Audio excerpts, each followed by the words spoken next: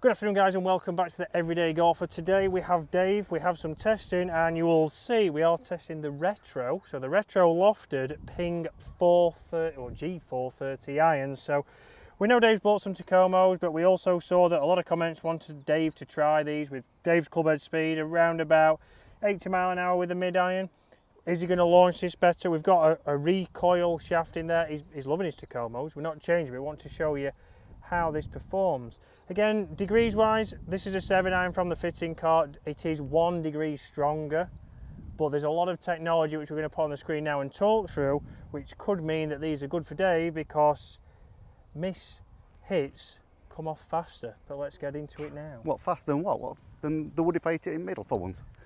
Well, I mean, we haven't seen the middle of the face for a long No. time, but a 7 iron here, guys. So again, a more forgiving iron, Ping's most forgiving range here. You can get these, as you will see on screen, in retro specs, or you can get them in power loft, as they call them. But very much designed around having more forgiveness off the off-centered hits, increasing ball speed, which is what it says a lot. And straight away there from Dave, that is a great shot. We've certainly got some distance out of there. Certainly did. So we know these are forgiving, Dave. Would these be a club that you would have gone for a fitting for? Yes, probably. And as I said, they're very nice. They look a bit strange at the back. Top line's quite wide, and wide sole on the bottom. So they should be forgiving, really, shouldn't they? Yeah, so it's got a little bit more bounce on these irons again for interaction with the turf. We can see that Dave made some interaction. He's cut the grass for the greenkeepers. He's not took a divot, No. but this is where irons here for potentially people who dig as well, a little bit more bounce, a wider sole, and something that maybe you haven't thought about. Again, not taking divots, not something you think a wider sole. The top edge, is it off-putting? Top edge has never been off-putting for me, if I'm honest, Chris, but I know a lot of golfers, you know, mid-handicappers, low-handicappers, high-handicappers do get upset about the fact that if it's really thick at the top, it puts them off. Yeah, well, let's get up there and see how far that has gone. We've got the numbers that we're going to go through shortly. We're going to compare them to the Tacomos on the next hole here at Waterfront. So technology in these clubs, a faster ball speed is created from the heat treating process, which strengthens the face, allowing for more flex, which gives, as we know, faster ball speeds, but it's also saying it generates a higher max height to help you hold shots onto the green. So that's something we've looked at with Dave and his handicap. We will be looking to get more landing angle to keep the ball onto the green. So we also see the Pure Flex technology, a new badge with 7 flex zones, allows for more free bending to increase ball speed. So a common theme here, trying to get more ball speed, but this is across the face for longer results. In combination with a lower CG, the badge contributes to a solid feel and pleasing sound. So again, sound is a big thing when choosing new golf clubs. We then look at the shape. It's a traditional shape, so a little bit more compact, provides a clean look. The shorter hosel helps lower the CG and align it with the force line to increase ball speed and ensure a solid hitch, which is something that Dave does get a lot of. Picks it off nice and clean, so that'd be something that could really help Dave. But let's get back now and compare them to the Tacomos before we talk through some more benefits of these clubs. So it'll be very interesting here to see the peak heights from these two irons. So first up is the G430. Before we go to the numbers shortly, this says that obviously we should get faster ball speeds. It is a little bit stronger, but we should also get it landing softer. It's a back pin here, so let's see. Again, both shots have launched a little bit lower than what we expect from Dave. Well, I don't think that's gone any higher than my Tacomos do. No, I don't. Let's grab your Tacomo now, Dave. Let's grab another ball and let's see how it is. So we can see straight away the top edge on there. If Dave puts them in front of each other, we can, there we go, perfect. We can see a lot more clunky with the Pings in comparison to Dave's Tacomo. Again, the look of them, is that something you're going for? Often it is obviously a case of you want something that looks good in your golf bag. I know the Pings are the latest model on the range for them, but gone back to again looking a little bit bigger. So let's see how this 7 iron launches with Dave's Tacoma.